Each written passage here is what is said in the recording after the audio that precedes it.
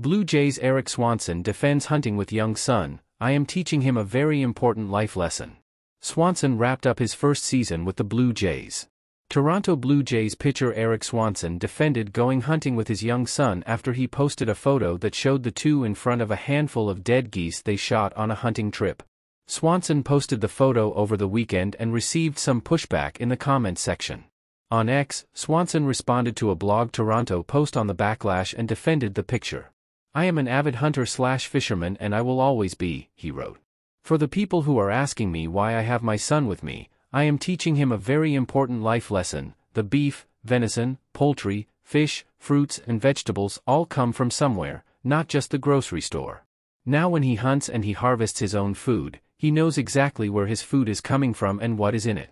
Next time you go to the grocery store or restaurant and order something, remember that it had to come from somewhere. Know what you are eating.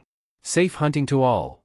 Swanson wrapped up his 5th season in the majors and his first with the Blue Jays. He appeared in 69 games in relief for Toronto. He tallied a 2.97 ERA and 75 strikeouts. He was traded to the Blue Jays from the Seattle Mariners in a deal that landed his former team Teoscar Hernandez.